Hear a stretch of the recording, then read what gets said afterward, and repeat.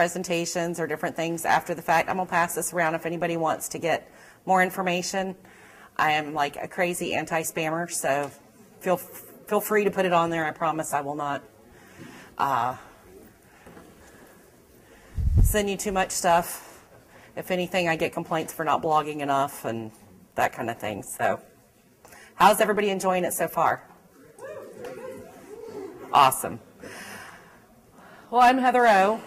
My name is Heather O'Sullivan, and usually people just get lost at the O. So, and I discovered not too long ago that Heather O'Rourke from Poltergeist, although she's been dead for many, many years, is still very popular. So I have a constant battle in my placement on Google with the Poltergeist girl. But anyway, that's all just part of the process. First, I just wanted to kind of get a feel for, because we have a lot of different people here. So who wants to just shout out what they do? I know everybody's dying to. Huh? Web development. What else do we have in here? Okay, thank you. Anybody else? Fabulous. Very good.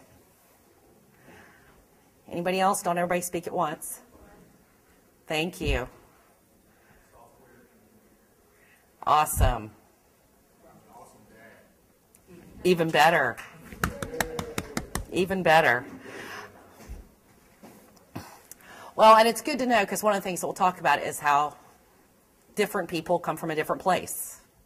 You know, different people know different things, and different people don't know different things. And so I will do my best to try and help you to figure out how to reach the people that you want to reach, because the bottom line is that if they need you, they don't think like you. That's why they need you. So I'm not a big PowerPoint girl, so there aren't a lot of slides here. Is it okay if we just kind of have a conversation? And I'll say what I have to say, and then you guys ask questions, and good. So one of the places I want to start, though, is just a very brief history, and don't want anybody having flashbacks of history class or anything like that, but just to kind of put a perspective on where we are today. And for those of you who were in Berman's talk, he talked a little bit about the Industrial Revolution and all that. Although that seems like a million years ago, a lot of our culture still lives in that place. And so I think the biggest shift for all of us, no matter what we do, is realizing that we're moving into a different place now. And after the Industrial Revolution, the only people that had a voice were the people that had big bucks. You know, Ford could have a commercial on TV, and we didn't have a way to TiVo it or DVR it or whatever. So we kind of had to listen to it. And the beautiful thing about where we are now is that we have Google and others. That's the good news. The bad news is everybody else does too. So therein lies the challenge. So where you used to have this perception of having to kind of try and create a message that would speak to the most people because you were having to pay $1 gazillion to be on primetime TV, you don't have to now. And in fact, the reality is if you do it that way, nobody will find you. I mean, there's a million places I can go get vanilla ice cream. There's only one place I can get Chunky Monkey. And I'm fairly certain there are enough people buying Chunky Monkey or Ben & Jerry's wouldn't keep making it. So one of the things that I encourage you to do just for fun, because it does give you perspective, is go on Facebook and pretend like you're going to put an ad there, even if you're not, and just plug in within a 5-mile radius or a 10-mile radius or whatever you want to, and just see how many people there are. It will blow your mind. I promise you it's more people you could possibly serve if you wanted to. And I think that that's a really big part of sort of stepping outside of our thinking, because, again, we get caught up in this, like, I have to be all things to all people sort of scenario. And it's funny because, how many people here are on Twitter? Okay. Good, because I've tried telling this story to groups of people that aren't on Twitter, and it's really hard to explain. But anyway, on Twitter they have tweet chats, and on Tuesday nights at 9 o'clock they have a girls' night out tweet chat. And which is really fascinating, and you really can't do it unless you're using an application, because there are usually about 2,000 women there. And the tweets just fly by so fast you have to have a way to pause them. But anyway, somehow or another on this particular tweet chat, I mentioned that being a mommy blogger wasn't a niche. And if you could have been lynched through Twitter, oh my gosh. But it's true. And if I were to Google, if I were just looking for a mommy blogger, and I were to plug that into Google, there'd be, I don't even know how many thousands and thousands and thousands of them. But if there was one in there that said, mommy blogger of 2 crazy girls, I'd click on it. I don't even have girls. Just because it stood out. And I think that that's really an important message, I think, for all of us to get, is finding that line between this sort of feeling like I have to be all things to all people, and realizing that you can't really help the people you want to serve if they can't find you. So, so we did the little history.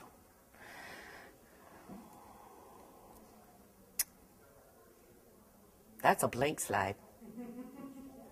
So now we're in a place where we're all connected. And I think it's a great place to be, but it's overwhelming for a lot of people. And I think that and that's why I said I think it's really good to get a perspective on the fact that, how many people there are in your local market, even if you don't necessarily just work for your local market. And so it requires us to think differently about the way that we market, but I think it's also really, really important to really focus on what our niche is and really know who needs us. Like I said, people who are like us don't need us. People that know what you know aren't going to hire you. And that's a real challenge because we all speak different languages. In the sessions I've been sitting in today, I've heard a lot of different ways to say the stuff that I say, probably that's in a language that some of you would probably understand, that I didn't even know before. The business owners that I work with don't talk about user experience, but that's a terminology that makes sense to you. So I think that the question that you have to ask yourself, and I think it's worth writing down, is what are the people that I'm here to serve need, and what are they looking for? Because the reality is, you know a whole lot of stuff. You know a lot of stuff I don't know. And if you told me all the stuff that you know, it would make my eyes glaze over and roll back in my head, and I'd say, nice to meet you, and I'd run away.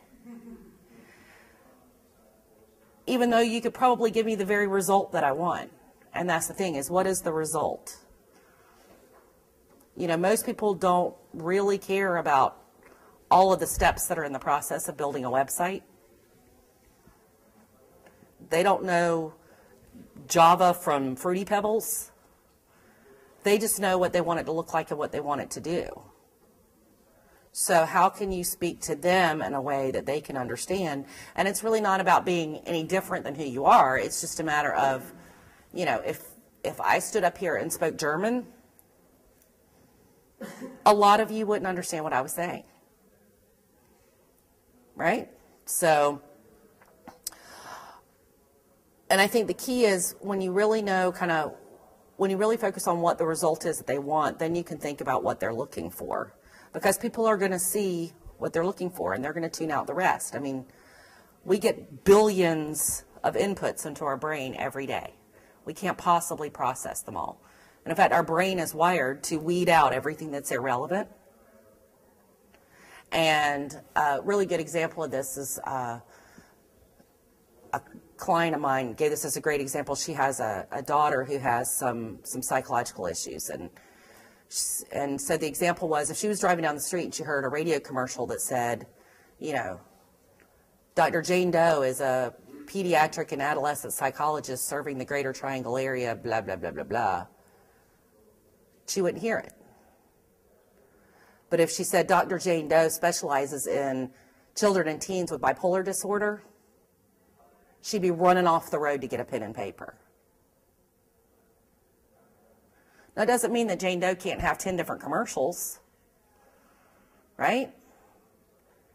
So it doesn't mean that you have to narrow yourself down to, I only work with, blonde-headed, blue eyes, 5'2" males. But you have to be able to speak a language that they understand. And just men and women speak very different languages. Everybody in this room speaks in different terms. So that's one of the biggest secrets I think that's important. And it's hard for us to unknow what we already know. Like, you know what you know. So how do you know how to talk to those people? And I would say, ask. If you already have clients, ask them. If I said this way, would that make sense to you? What is it that you're looking for? I'm not saying that you ask people how to run your business. And Lord knows, don't ask your family what kind of business you should be in, because that's a whole other conversation. But feedback from the people that you're targeting is important. You have to take it with a grain of salt. I mean, if you try and run off and do everything that they tell you they need and want you to do, you'll never get anything done. But I think that's really, really important. How many people here know the difference between being left-brained and right-brained? Okay. How many people in this room are left-brained? Well, let me say for those who don't know. People who are left-brained tend to be more technically oriented, and people who are right-brained are more creative. So how many creative types do we have in the room? And how many are more technical? Awesome. Well, interestingly enough, yeah, well, and some people do go back and forth between the two better than others. But it's interesting. I'm actually listening to this book for the third time, and I don't listen to any books 3 times, so that's saying a lot. But The Element by Sir Ken Robinson is an amazing book, and I highly recommend it. And you can also, he does a couple of TED Talks that you could find on YouTube. He's brilliant. But one of the things that he said that was really interesting to me was that they've done surveys that found when they asked 5-year-olds if they were creative, 98% raised their hand. By the time they're in the 7th grade, it's 50%. And by the time they graduate from high school, it's less than 10. Because in our culture, we're trained to believe that there's not a value in that. Yes. It's called The Element by Sir Ken Robinson. And it's a brilliant book for a lot of other reasons, but it talks a lot about how people just have different natural gifts and talents, and there's some really interesting stories about, like Matt Fleetwood can't read a note of music.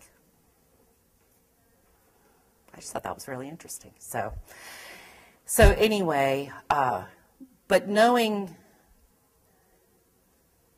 the difference between being left brain and right brain, and knowing that we all have both, and we can all use both. It's just that some of us are more skilled in one or the other. And actually, as we grow up, our brain cells start to remap themselves based on what we are using and not using.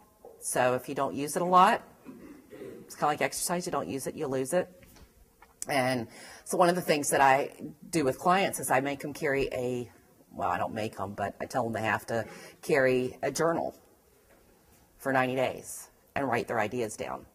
And it's so funny because some people just do it naturally. Other people want to argue with me all day long. But I do everything on my computer. That's great, but you use a different side of your brain. Get a piece of paper and write it down.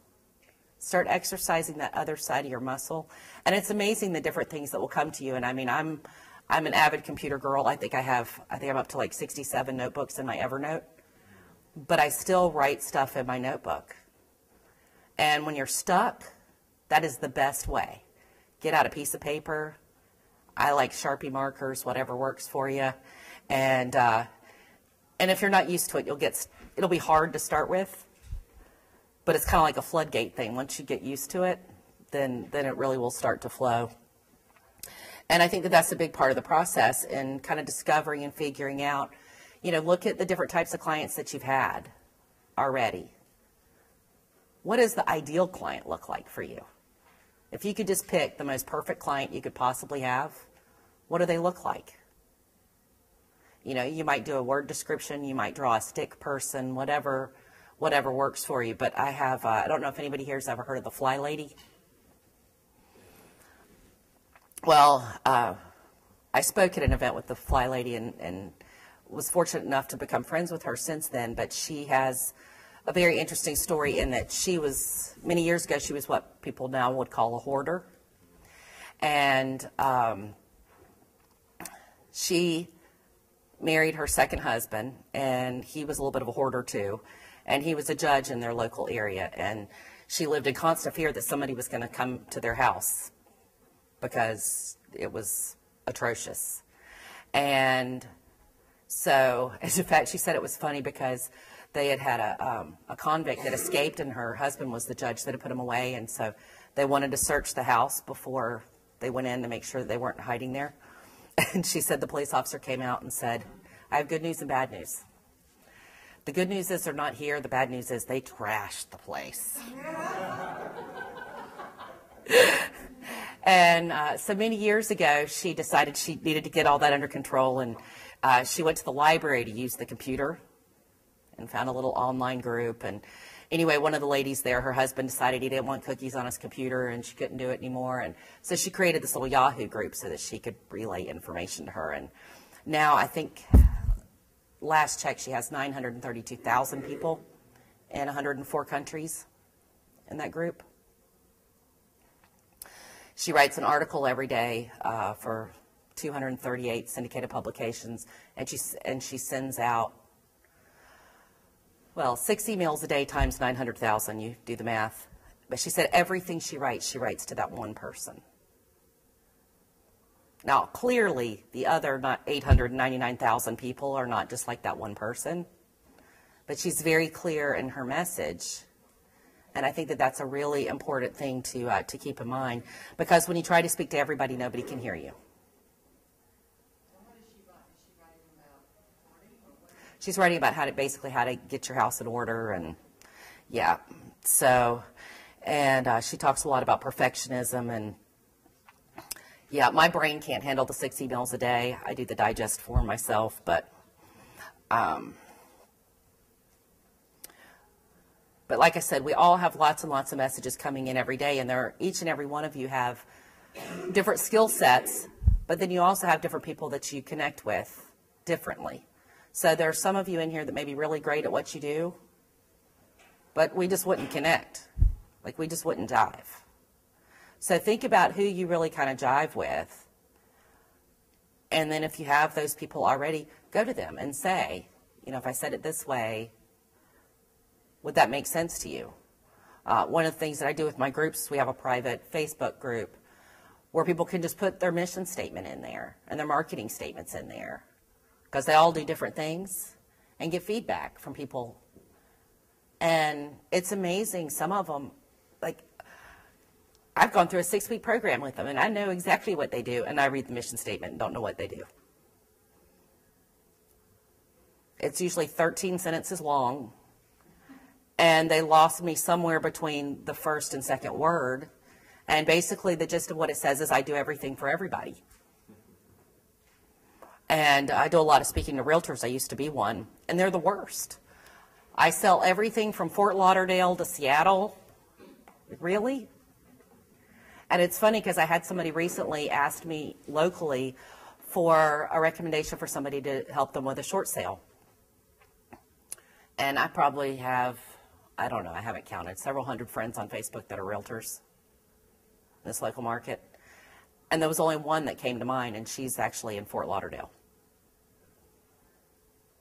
Because at least once or twice a week, she posts an article on short sales.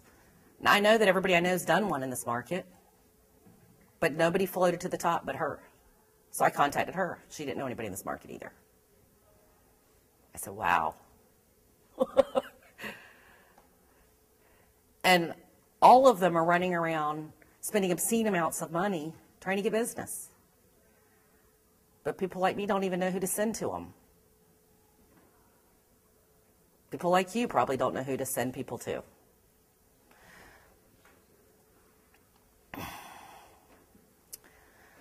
I joked last night at the dinner about how the title for this class had to have been bad because I couldn't remember it. to save my life. I kept having to ask Michael what it was called again, which is why I did the handout so that I make sure everybody got all 7 points.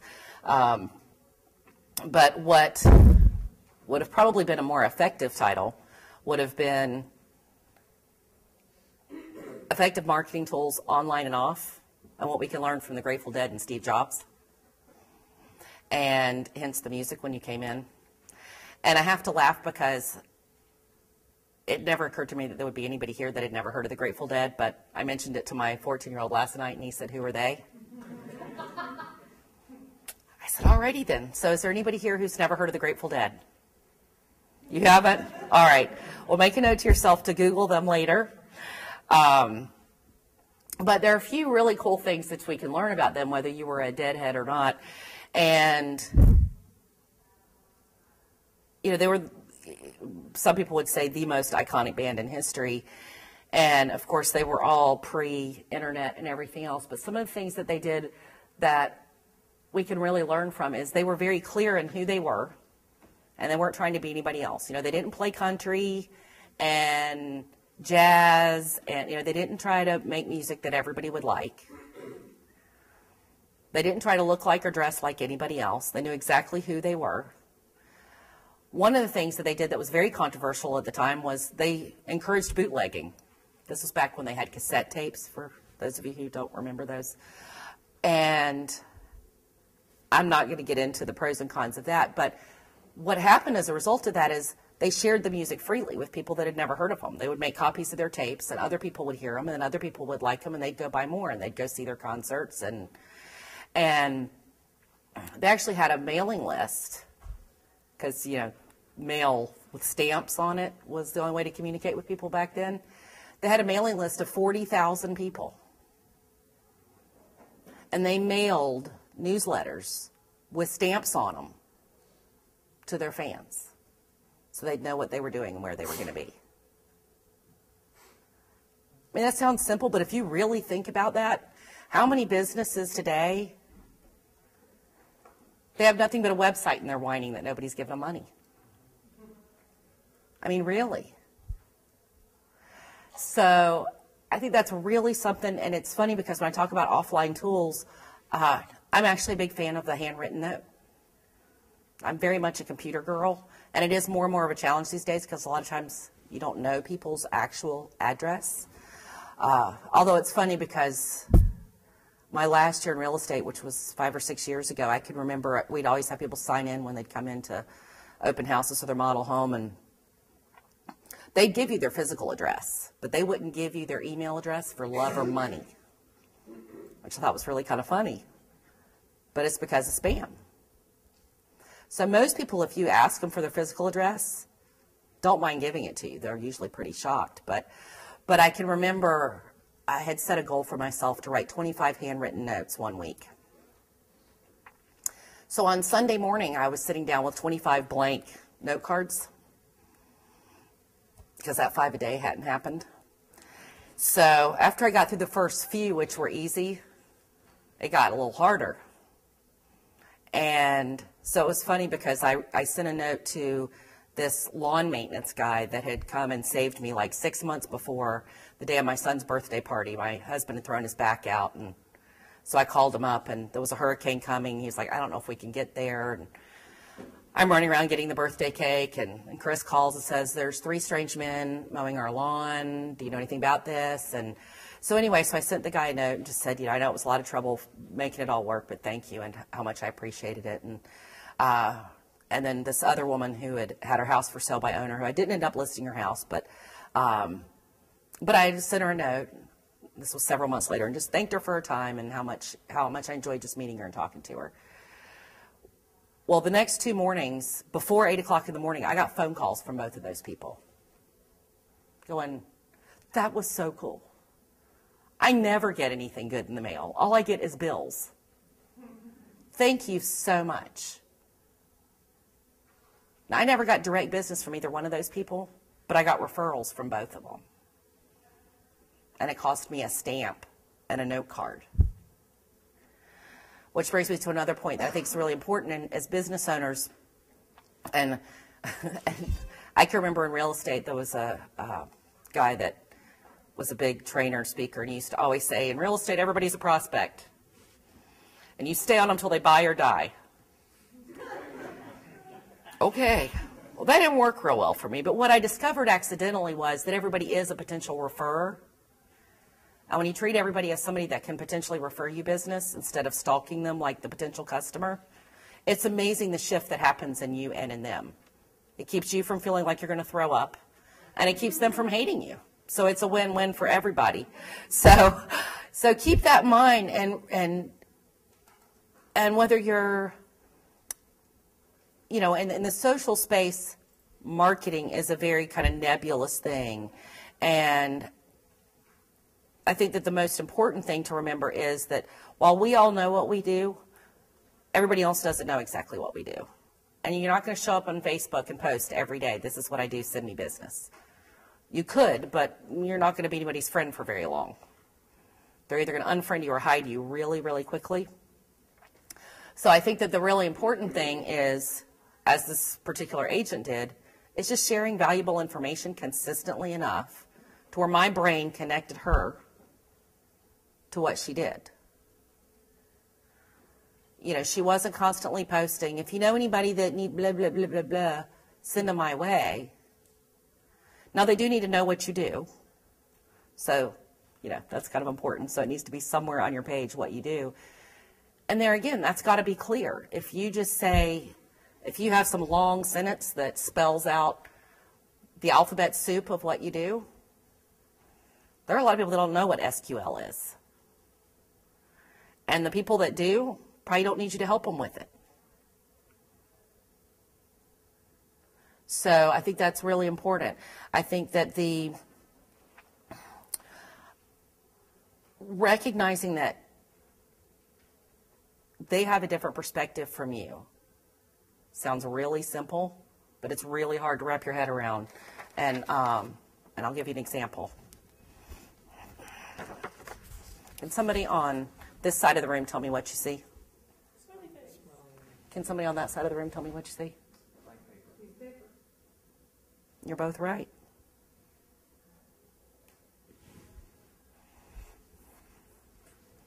You're both right. Does everybody have, you don't have to have a pen if you have a short-term memory, but I want everybody to look around the room and write down or commit to memory something in the room that's green.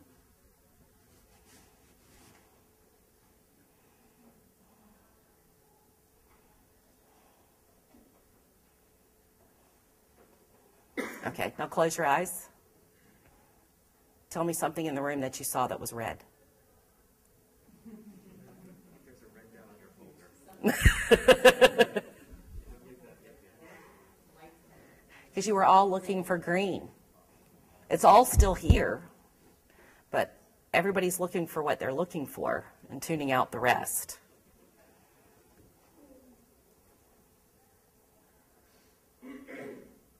And it's simple. But when you think about, I mean, that plays out in so many other areas, we don't even have time to talk about them all. I promise you, if you go into a Target, your kids see something totally different than what you see. Right? And Lord knows if they go on YouTube, they're going to watch something totally different. So, but the 7 fundamental secrets that I want to make sure that I cover for you is that people will buy from and refer to those that they know, like, and trust.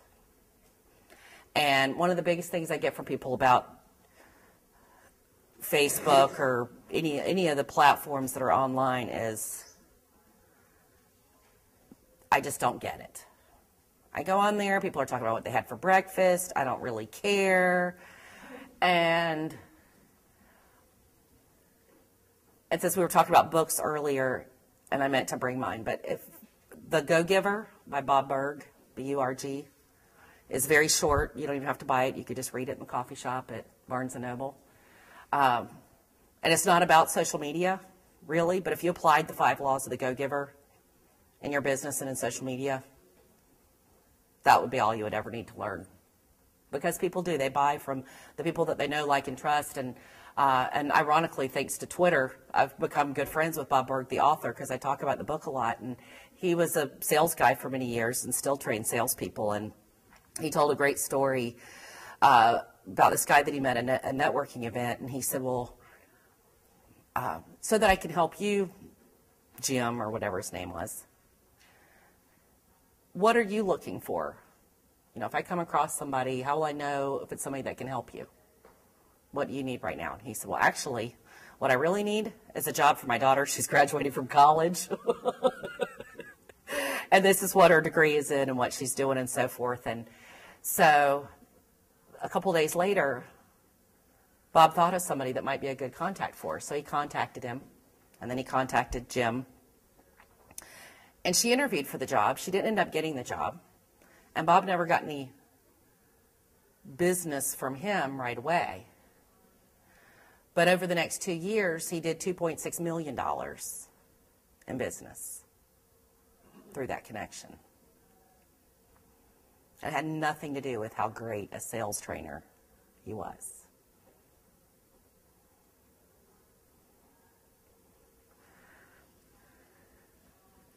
Know who you're talking to. Understand their language and be where they are in the platforms that they are. And that's a really big thing. I actually tried to put together a young entrepreneur seminar a couple of years ago. And I had a killer panel of speakers, had the location, had everything, had a gazillion people on Twitter that thought it was a great idea. The problem was at that time there was a very low percentage of teenagers on Twitter.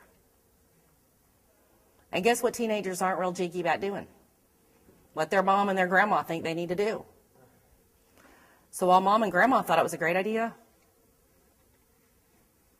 only one signed up, and that was the one 13-year-old that was on Twitter. So I think that that's really important, to be where they are and to give value. Show them what you do and what you're good at.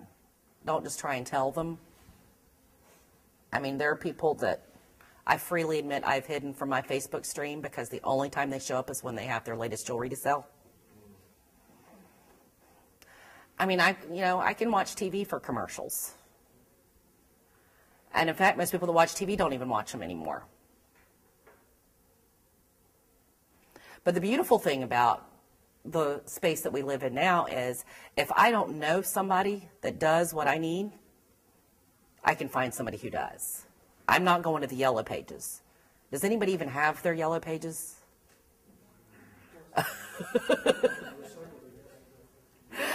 When I used to have an office in downtown Apex, it was funny because they'd come around and they would deliver all the yellow pages, and then they'd all be, like that afternoon, they'd all be in a pile next to the trash can. So when I need something, I go to Twitter, I go to Facebook. And I can tell you that at some point, Lord willing, in the next year, I'm going to buy a car. And there's a guy in Winston-Salem that owns a used car dealership named Tracy Meyer, and that's where I will go. I won't shop anywhere else. And I'm so thankful I don't have to. So, because the last time I went shopping for a car, I ended up buying it from the 10th place I went, because the first 9 just didn't listen. I mean, I was very clear. I used to be in sales. I'm a girl. Don't show me what's under the hood. I don't care. I've already done my research. I know what kind of engine it has. I just want to see it. Very first guy pops the hood. And then the really funny part was the engine was smoking. He was trying to tell me that it was just steam coming off the engine. So thank you. Have a nice day. So, but really know what your passion is and choose your niche. And I can tell you, and Angels can attest to this. I won't make you speak, but I do virtual coaching groups. And the hardest thing in the world is to get the folks in those groups to choose a niche. It is really hard. So what I started doing was telling them they had to pick one for 90 days. And it's funny because when I did my first group, there was one woman in the group who was a photographer in Australia. And what she really, really loved was nature photography, but she was taking pictures of kids and pets because she was convinced that was the only thing people would pay for. So finally, after about the 5th session, I'm if I remember correctly, I think she was in tears. She agreed to just do nature photography for 90 days. The next day, she was contacted to do 2 weddings. She'd never even tried to do a wedding, but they were outdoor weddings. And it's funny because I couldn't have planned that. And to this day, and I've done many, many groups since then, it's funny because somehow the universe just lines up to affirm that decision in one way or another. And it's always in different ways, and you never see it coming. You can never predict it. So think about it. Think about what niche you would enjoy working with the most, and just commit to it for 90 days. Doesn't mean you don't do anything else. Doesn't mean you can't talk to anybody else. And I promise you, you will get more people that aren't in that group than ever contacted you before, because again, it's like the mommy blogger. People can hear you. And it's funny because, most people know who Steve Jobs is. And I have a friend who is a consultant out in California, and she did work with Apple. And she said it was interesting because she said she was sitting in this upper level business meeting one time with him and the rest of the team. And so they were having this really intensive conversation, and said Steve happened to glance out the window, and he got up and he left the room. And everybody was just sitting there like, what just happened? And they look out the window, and he's out on the sidewalk talking to a kid that was walking by. He happened to notice the kid walking by had an iPod, and he just wanted to see what his thoughts were about it.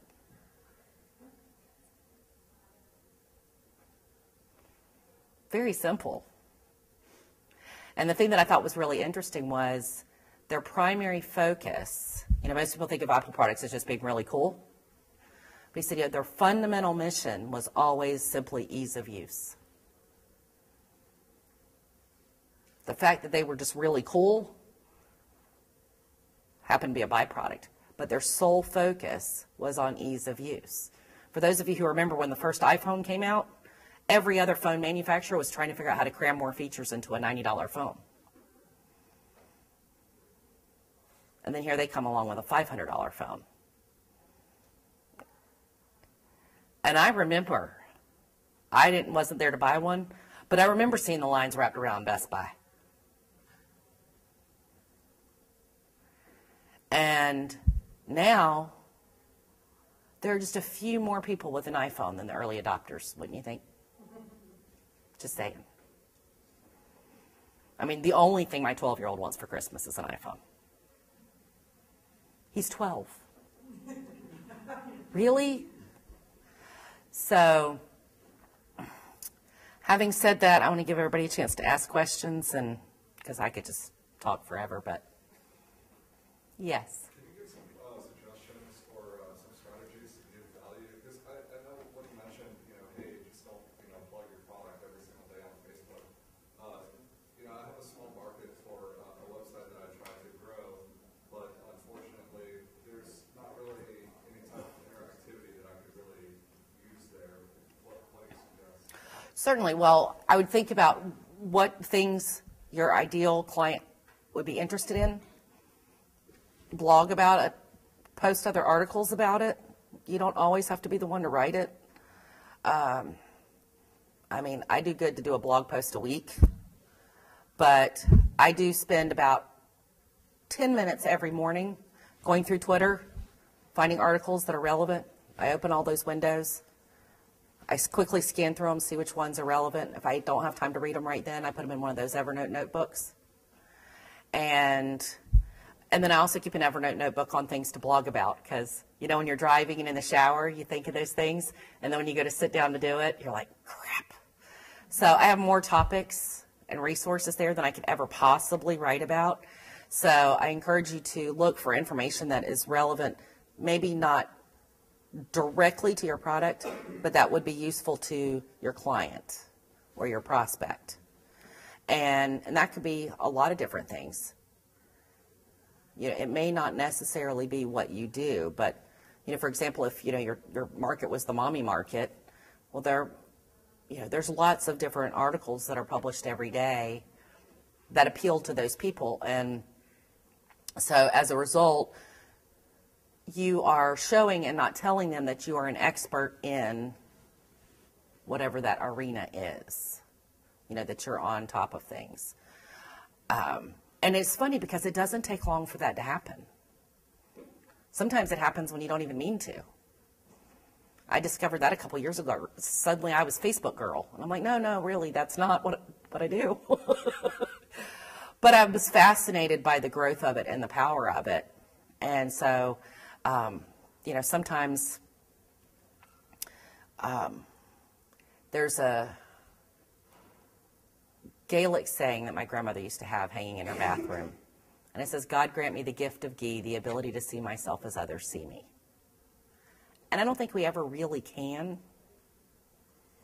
But I think if you at least know how you want people to see you, you got a much better shot at it than any other way. And I think at the end of the day, just there's tremendous power in being you. Now, I will say that if you don't like you, fix whatever it is about you that you need to fix. But sometimes that's what will just make you float to the top. One of my favorite bloggers is, and I can never say her last name properly, Erica Napolitano, redheadwriting.com. Her language is god-awful, and I really have to think long and hard sometimes before I post it on Facebook, but she's brilliant. She doesn't censor herself for the people who don't like the F-bomb. And she has like 60,000 people that follow her blog. Now, there's a few more million people on the planet that don't, but, you know, do you need more than 60,000? Not really. And she doesn't have to get up in the morning and figure out, okay, so if I say it this way, then I'm going to offend these people, and if I say it that way, then those people aren't going to like, no. And it's funny because I have, I don't consider myself an artist per se, but in the traditional sense. But I do have one product on Zazzle.com, and it's a T-shirt that says unapologetically imperfect. And I own that. But what I found is people don't want perfect. People don't relate to perfect. I mean, people want to, if they're hiring, you know, a surgeon, they want to know that he's a good surgeon. But, you know, there are a lot of people out there, and one of the things that I caution people that I work with, especially on Twitter, is, you know, be careful following all the people that do what you aspire to do. Because when you start following all these people up here, then it's really easy to start feeling like this. Follow a few, get some ideas, but recognize that not everybody wants that person. Sometimes people want somebody that's right here, just a little bit above them. And it's funny because I used to do, well, now I have an Evo phone, and apparently the quality of the camera is now so good that I can't upload anything. But I used to do mobile videos because I didn't like doing videos. And I thought, well, if I'm in my car, then I don't have to worry about my hair being perfect, the light being perfect, and everything else being perfect. And it's funny because for some reason I uploaded one time and it uploaded sideways. And I started to take it down and I was like, you know, I'm just going to prove the point that it wasn't perfect and it was okay. I got more comments on that stupid video than anything else I ever did. And some of them were really funny, like, you know, it was a great video. I have a crick in my neck, but thank you anyway. But there were so many people that of course, now I'm drawing a blank on comments, but they just said, that is just so cool. I always get caught up on da-da-da-da-da-da because, yeah, well, that's kind of the whole idea. Everybody has a bad day. Everybody else has a bad hair day. I mean, and you talk about videos, it's funny because I spent 6 months trying to do the first video I was ever going to do on YouTube. I don't even remember what it was supposed to be about, but it never happened. But a few years ago, we rescued a litter of 7 puppies that I came across this Craigslist ad, and Anyway, so we adopt these 7 puppies an hour before they were to be executed at the shelter. And they were all in a little pile on top of this huge bowl of regular dog food. These puppies were so little we had to syringe feed them for a week. So it was a wonder they even survived. But needless to say, if you've ever had a newborn, multiply that times 7, because they had to eat every 2 hours. And so this one particular morning, I got up and I stepped in puppy poop. And I did like everybody else would do. I took my shoe outside and cleaned it off. And I realized later that day that it was like I was still carrying the poop around on my shoe. I was still cranky and stompy and tired. And so my first video was, "Did you step in poop today?" And I'm sure it's still on YouTube. But everybody could relate to that. And it wasn't perfect. And all the time that I wasted and all the attempts previously didn't really matter. Because that day I was determined to do the poop video, which my boys still think is really funny that their mom was on YouTube talking about poop. But that's what makes it real. You know? Sometimes when you get up and your hair is sideways, there are other people that got up with their hair sideways too. And it just might make their day that you posted a picture on Facebook or Twitter or whatever. And that is where the connection comes from. And that's the big difference between where we are now and where we were then, is that now people have the ability to connect with you and pick you or refer to you because they like you and they trust you.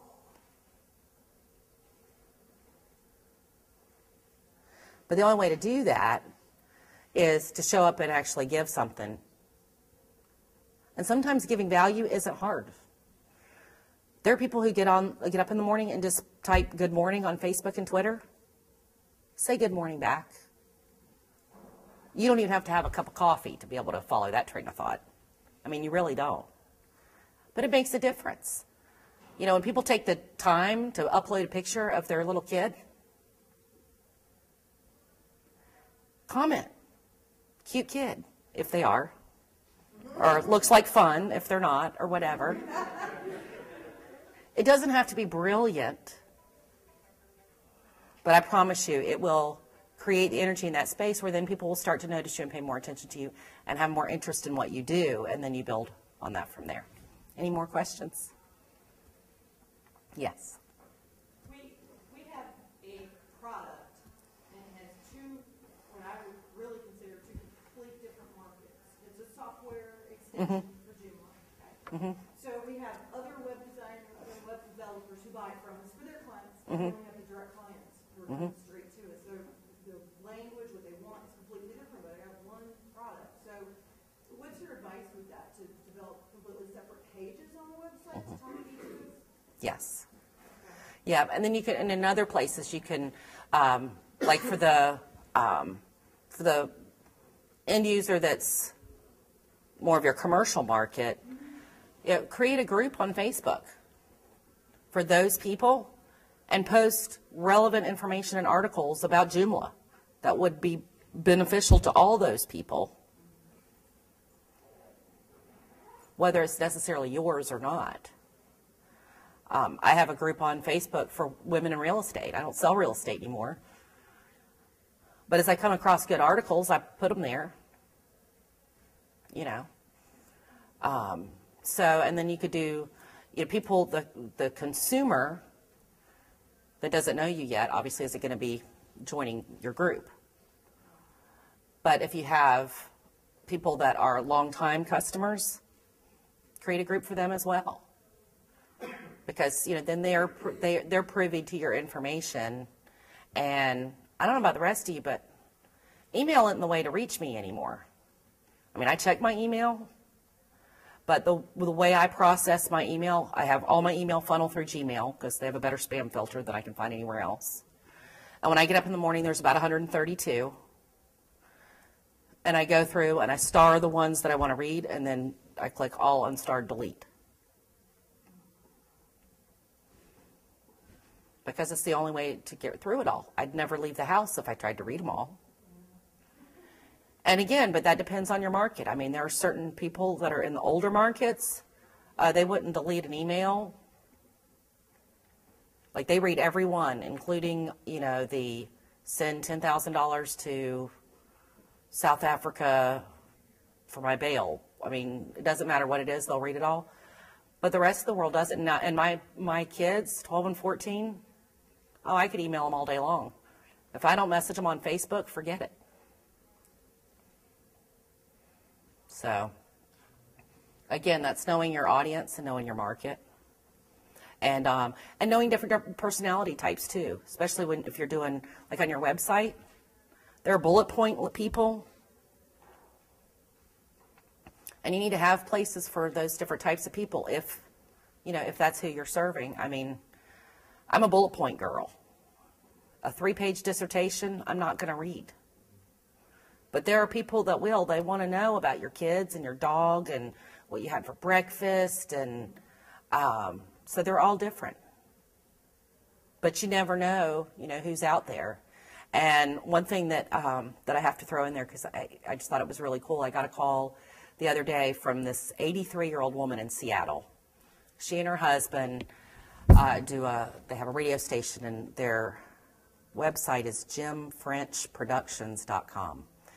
Anyway, they're basically actors, and they do radio versions of all these different plays. And they're actually the only people that are allowed to do Sherlock Holmes. I thought it was really interesting. And it's so funny because she can't email me because she doesn't use email. And it was so funny because I'm talking to her about Facebook and Twitter and different things, and her husband saying, well, I'll send all that to my webmaster. And I'm like, okay. But the thing that I thought was really interesting was in 1956, she worked in a retail store, and Jimmy Stewart came in. Does anybody know who Jimmy Stewart is? Okay. It's a Wonderful Life.